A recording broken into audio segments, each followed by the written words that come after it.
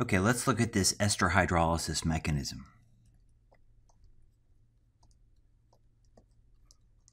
Now, as with all of the acid-catalyzed processes, this is going to be a longer mechanism. So, our general reaction is for any ester. I'm not going to pick any ester. I'm going to do something more specific.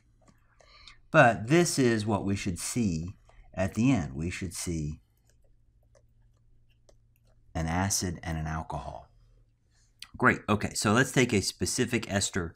No surprise, I'm going to put methyl groups on everything. That keeps all the R groups nice and small and easy to write. We'll treat this with sulfuric acid and water. When we mix sulfuric acid and water, I don't know if you've ever done that, but it gets super hot.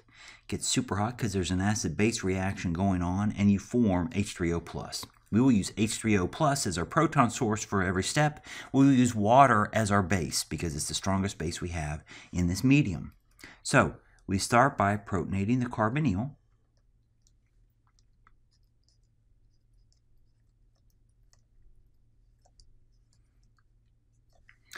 And that gives us a protonated carbonyl. That's a nice, strong electrophile now. And our water, although it's just a weak nucleophile, can attack that carbonyl.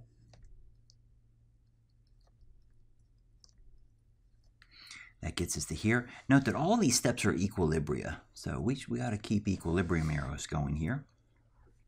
Now, what happens here is, in the end, oops, I forgot something important. We're trying to get rid of this group. And to get rid of that group under acidic conditions, we want to protonate that group. But we can't protonate it if some other part of the molecule is protonated. So, let's fix that problem. Let's deprotonate this oxygen.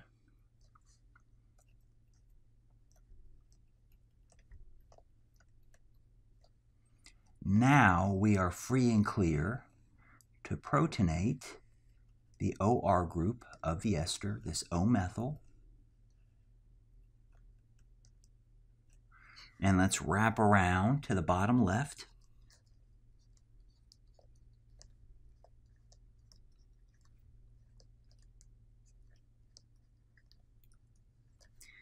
And now this is just a big leaving group. And so it's going to leave, and as it turns out, I like to think it doesn't just leave. When you have a neighboring oxygen, it actually gets pushed out. It gets helped out the door by that neighboring oxygen.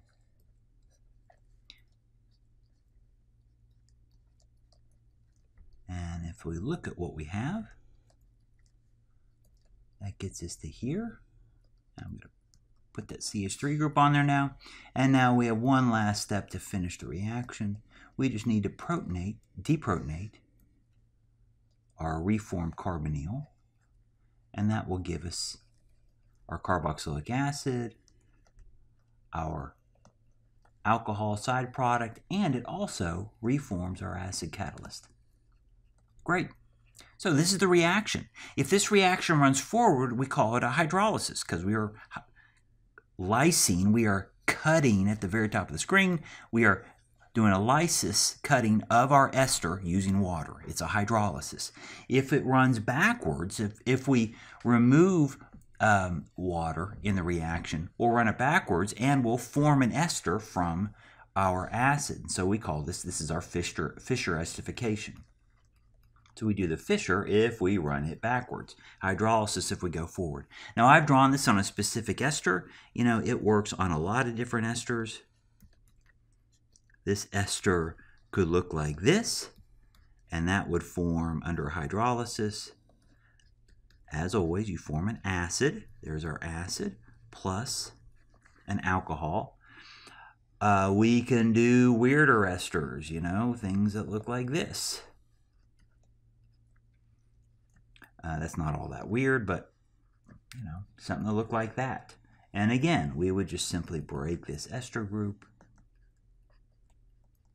So even though I'm a fan of methyl groups in these slides, don't think that the world runs on methyl groups. So you have a lot of different flexibility in these reactions. So that's the ester hydrolysis mechanism.